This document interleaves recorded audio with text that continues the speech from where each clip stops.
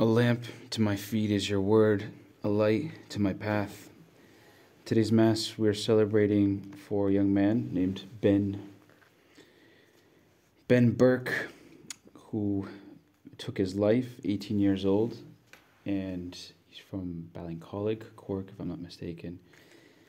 And he's a good friend of ours, who said he was a lovely lad, and he was a lad that you wouldn't have expected to have taken his life. A common denominator in a lot of these young Irish suicides. And we're celebrating Mass for his eternal soul. Because I believe that Ben didn't have a light to be shown in his path, and he didn't have a word that was spoken to him that would produce light in his life, like so many young people who don't have the message brought to them because there is no messenger in their life. St. Paul says in his letter to the Romans, it's a reading that we read today in the feast day of Saints Timothy and Titus, his converts, who he would have preached to, and he would have wrote his letters, his pastoral letters to, telling them how to be shepherds. In the reading that we read today for their feast day, he says they're going to call. Like, they're going to invoke people, but they can't call and they can't invoke if they don't believe. And they're not going to believe, they're not going to be able to believe unless they hear. But how are they going to hear to be able to believe, to be able to invoke, if there's nobody who's going to preach to them? And nobody's going to preach to them if the preacher is not sent. That's why the feet that come over the mountains that are bearing the good news are such beautiful feet, because they're the feet of the messenger that is bringing light to a person who doesn't have light. He's bringing hope to a person that without that hope, everything crumbles and they end it in despair and in darkness.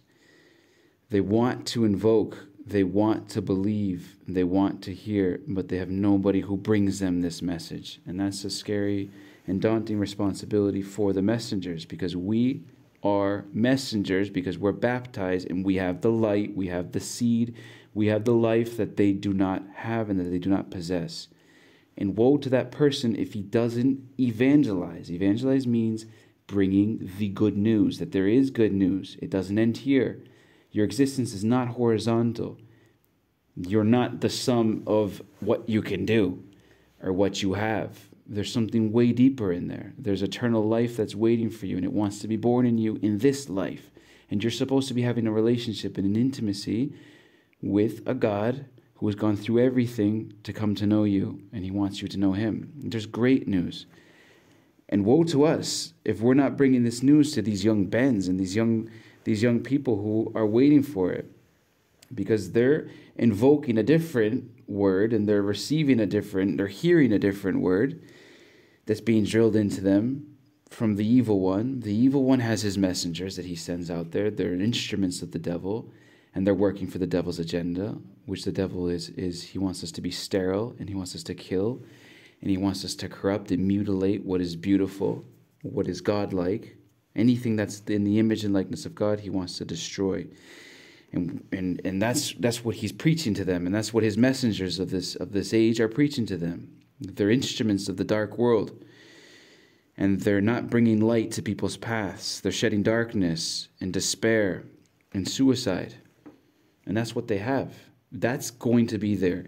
Yes, it's going to be there, because his agents are working, and we have to be there as well. We have to be the messengers that are bringing light to these people's paths.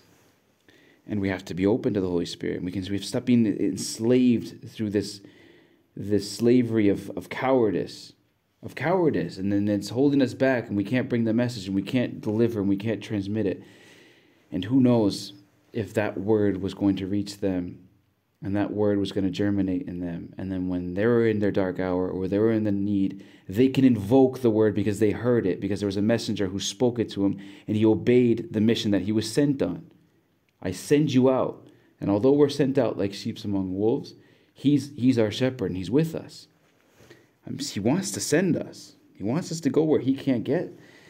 And it's a terrible mystery. We understand like that, okay, like he works through instruments, and how is this guy going to come to know God? Well, through me. It's a terrible mystery in the sense that it can be terrifying. But we can't let ourselves be crippled. We can't let ourselves be crushed.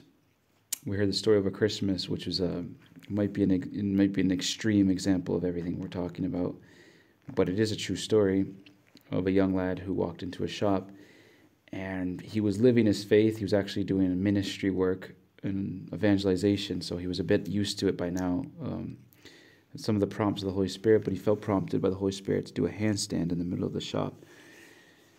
And he did the handstand, and everybody was looking at him like he had two heads, and he got up, whatever, got his thing, and went out. And a man stopped him who was also in the shop, and he asked him what the heck that was all about, like doing a handstand in the middle of a shop. And he said he didn't know. Actually, he couldn't tell him, but he just felt that he was inspired to do a handstand. And that man was also in a very dark, desolate place, because he went on to tell him that he was in his heart testing God, saying that, God, if you are really there and if you are real, make somebody do a handstand right now in front of me. And the guy did it. He did a handstand, and it was a moment there of intervention, and the guy was blown away, and he was a light in his path, and he was sent, and he was faithful to his inspiration. So this is all being said just so that we can keep Ben in our prayers, because you never know what this guy was going through. What was he taught?